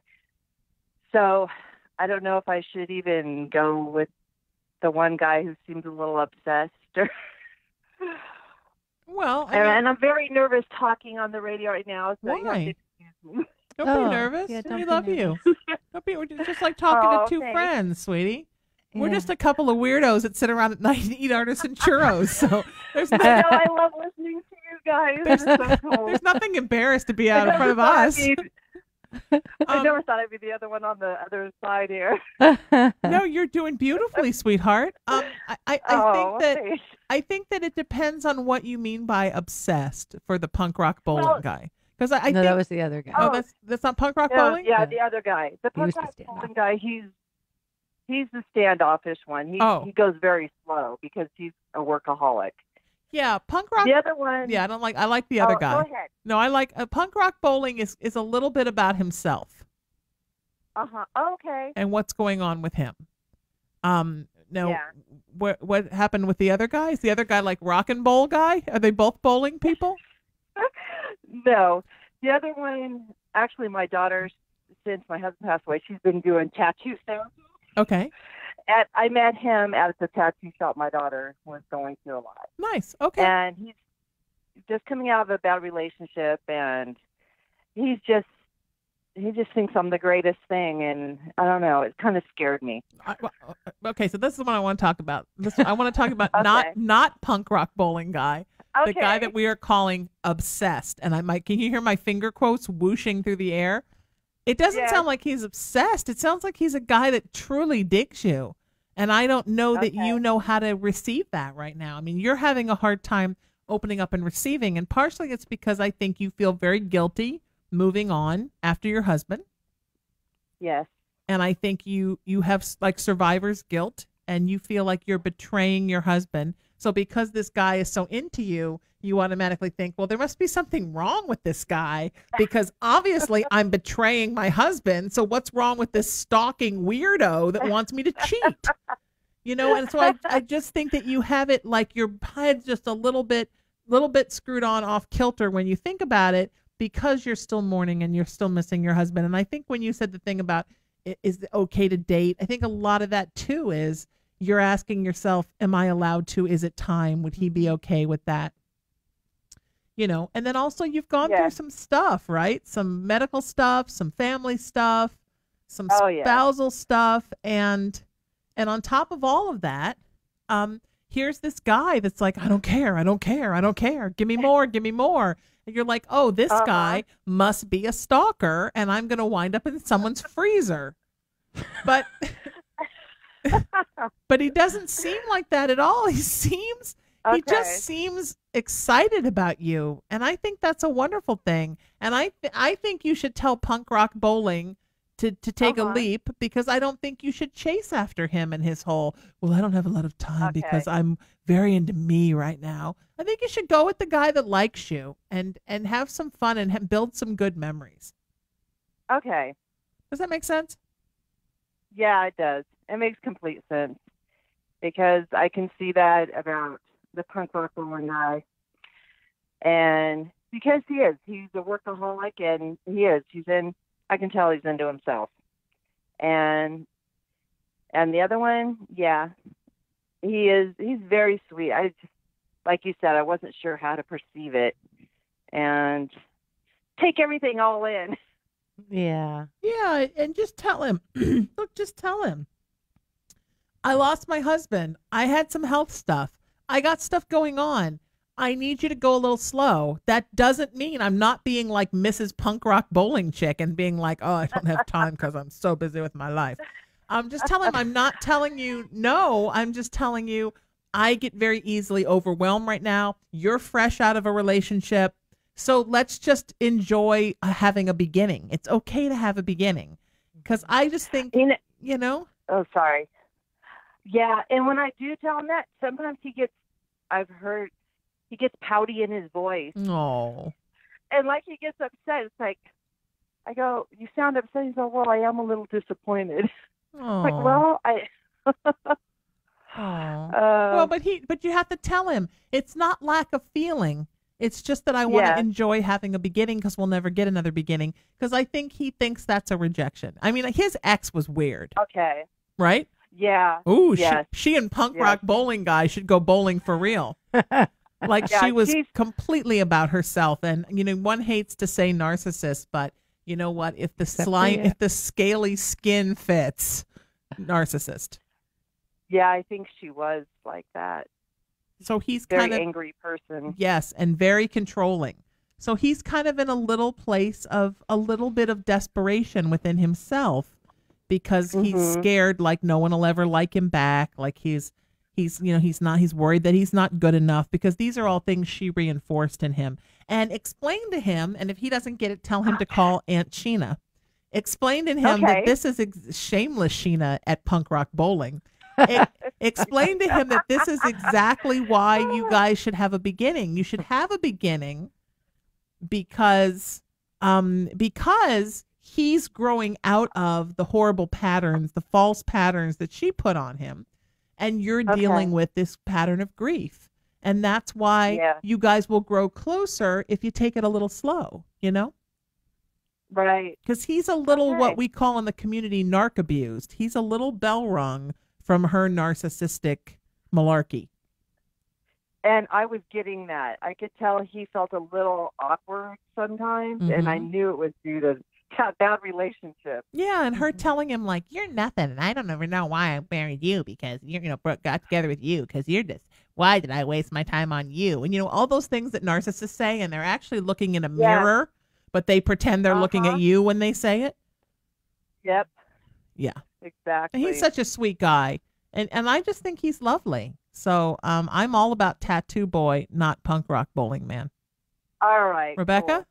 Cool. Yeah, I mean, you pretty much said it all. Yeah, I mean, I just think it's important that you stay in a place that's light and fun, and you're just getting used to the idea that of dating, and like you came out the gate was should I this, should I that, should I, and so I just say whatever rule book it is that you have there, burn it. Burn the rule book, okay? Yeah. Just burn the down, rule baby. book, okay? And have fun with your life. There's a misconception. I mean, yeah, grief is grief, right? And it lasts as long as it does. Right. And you probably still have moments of grief, right? It still probably washes into your day, washes over you like a, Sure. a tidal wave at times. And yet another way that we grieve is actually in celebration. For me, one of the greatest ways that I grieved, like my beloved grandfather, just still to this day, my favorite guy ever. And well, my dad is really maybe edging up on that one. But anyway, my grandfather, when he passed, I was just devastated. And yet one of the best ways that I grieved and really that I could feel his energy inviting me to was to remember him. It was celebration with joy, to laugh. He was a funny guy, and he would always tell these jokes. So it was just to let his presence be with me and to laugh because I could hear that joke again. Or like, yeah, man, if Bangy were here, he'd break out the gut bucket and the kazoo, and it's like, well, if Bangy were here, well, let's do it. You know what I mean? Bangy would be playing the kazoo at that's what we called him, Bangy. He'd be playing the kazoo at his own funeral. Like, so why aren't we? So, and you laugh and you cry, and that's all part of it. So there are no rules when it comes to grieving. There are no rules or timelines, like when it's appropriate, like throw that word out, what's appropriate. You do what feels good to you, what makes your heart sing, and if what is making your heart sing is like, hey, I need a day to myself. I want to just like go for a hike and remember my husband today. And that's what makes your heart sing because you want to be with him today, then do it. If it's to be with Tattoo Man, like, great, then go and enjoy yourself thoroughly. And throw that rule book out though, because I heard like I don't know how many shoulds, at least 5, maybe 7 shoulds came out of your mouth. Like gunnas instead. Yeah, I'm a gunna. I wanna. Mm-hmm. I wanna, and I gonna. The shameless feminine. I wanna, and I gonna. I wanna, and I'm a gunna. You take care of yourself, sweetheart. We love you, and we're thinking about you. And let us know how it goes with Tattoo Man, and tell Punk rock bowling. Punk rock bowling. I kind of want to go, actually. I used to love rock and bowl. That was my favorite. Rock and bowl? They'd turn all the lights out and you bowled in the dark, and they play rock music. Oh. You never rock and bowled in the 80s? Oh. I wasn't. You were probably too young for rock and bowl. Yeah, I was a wee one in the 80s. Yeah. A wee one. Yeah, maybe that stopped. Then I hurt my neck and I didn't do it for a while, so maybe that, yeah. Now they have something called psychedelic bowl or something. My friends disco bowling. No, it's not disco bowling. Disco bowl would be funny though because it's like disco ball. Yeah. No, that would be good. Disco would be a great thing to do. Be fun, too. Right? Yeah. But out here, do they have like what is it, candle pin bowling, where it's like the little balls and you get 3? Some places, but not really. That's more that's an what East I Coast missed, thing. right? Yeah. They called it duck pin. When I can't lived in do the Baltimore. big balls. I can't. Sorry, Rebecca can't handle big balls. What can I say? Shameless Sheena. Shameless Sheena. Shameless Sheena likes a big ball. Just one? My ball's 11 pounds. As many big balls as you want. Yeah. I like the big balls. I like when they can fit in my hand nicely. What can I say? Yeah, it's weird though. You can't get because you get three throws to get the pins down. I don't know. It's weird. I love it. 3 chances. Everything good happens in 3s. Yeah, I don't like that. Just one. That's like it, and it's over. I'm sure you could find the little pins somewhere. No, not one. You get 2. Oh, you get 2. Have you ever bowled with the big balls before? Not really. I mean, I have, but I never liked it. And it wasn't a big thing on the East. Yeah, and so when I lived in San was. Diego for a while, and no, it's just like it hurts my fingers. They're too heavy. I can't do it. I'm a delicate flower. You're a shaman and you can't hold a bowling ball? No, I can hold the little ones. Yeah. Oh my goodness. Maybe I just need proper instruction on how to handle a ball. I'll give you a big ball. I'll give you some instruction, sweetheart. I'll show you how to hold my big ball. 11 pounds. 11 pounds. Right. Yeah, I was upset I didn't get a 12-pounder, but now I'm glad I didn't because the heavier the ball, the easier it is to knock the pins down. Yeah, it even has my name carved in it. My dad worked for Brunswick. Really? Wow, he didn't work in the bowling alley division, but yeah, I had shoes and a ball. I've got a bowling bag. I love the shoes. Yeah, I really love the shoes. I don't like my shoes. I picked them out because they didn't look like bowling shoes. They looked like topsiders. But now I don't like them because they don't feel the way the bowling shoes have those wood soles, the leather soles, and a little wood heel, and they just feel better on the lane. So now I want to get some weird tricolor clown shoes because they all look like they have the 3 colors. Yeah. And you get them and they just put the spray in them. Here you go. How many feet have been in these? Ew. I love bowling. Bowling's my jam. Well, I'll go bowling with you. Okay. As soon as I can walk. You can teach me. We'll bowl. Yes, I'll teach you to bowl. It's so easy. You'll love it. Yeah. You can drink and scream pretend the pins are Bruins and you can scream. Oh. Go down. What's wrong with you? Get out of here. I never scream at my Bruins. I scream at whoever's hurting my Tuca. Okay. Yeah. All right. Mm-hmm. Rebecca, what a great show. Where can people find you online, my friend? Well, you can find me on social media pretty much everywhere at Shaman Sister. And my website is RebeccaHaywood.com. And please check out my upcoming journey to Teotihuacan, Mexico. The Shameless Heart, it's called. And that's the first week in August. And we're also going to Tolantongo, some fabulous waterfalls and caves and hot springs. It's going to be lovely. And stay tuned for the Shameless Feminine here on LA Talk Radio. Yeah, in 2 weeks. In 2 weeks. 2 weeks, baby. We're getting shamelessly feminine. I will be in the chat room being shameless Sheena with all of you. Yeah. Well, Rebecca says very important things about spirituality and femininity and masculinity. Yeah. It's going to be so fun every week. And I'm even going to broadcast from Mexico. Yes.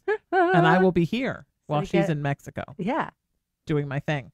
If you want to get a reading on a future Lightworkers Unite, just send me a text, 818-437-0886. We do it on Haunted Playground and on the Sheena Metal Experience here on what I like to call Psychic Tuesdays. Also, we're at WeLightworkersUnite.com. I just put a whole bunch of our past episodes up there. You can go check out those broadcasts and watch other people, listen to other people getting readings and see some good advice and some fun with all of my light workers. My spiritual page is at IamRaisingYourVibration.com and SheenaMetalSpiritual.com. I'm available for private sessions and healings and parties and classes and anything that you need. I'm also a pastor at the Founders MCC Church. Saturday Night Spiritual are my services there, SaturdayNightSpiritual.com. I have 2 great psychic paranormal web series, Living with the Dead at wearelivingwiththedead.com and Altered at wearealtered.com. Patty Negri is my co-host for the first. General Hospital's Carolyn Hennessy is my co-host for the second, 2 of my dearest friends. And also I'm the founder of a movement of peace, love, kindness, and unity, raisingthevibration.org, and IamRaisingTheVibration.com. July 20th, I'm back at the Founders MCC Church doing Saturday Night Spiritual. And I'm everywhere on Facebook at Sheena Metal. And of course, 4 shows I do here, soon to be 5, on LA Talk Radio. This has been my home for over 10 years. And this is my baby. It's my daily show. It's called the Sheena Metal Experience. We're at SheenaMetalExperience.com and LATalkRadio.com. And you know what happens here, my friends? Every Monday through Friday, 5 to 7 p.m. Pacific time, we rip the veil off the human sideshow and expose those big old Homo sapiens at their most bizarre, sometimes and at their most beautiful every single day, I promise. And you know it's my show, and that's true, my friends. It is my show. But what it really is, always and forever, it's your experience. Thanks for listening. Have a great night. And I'll see y'all tomorrow right here on LA Talk Radio.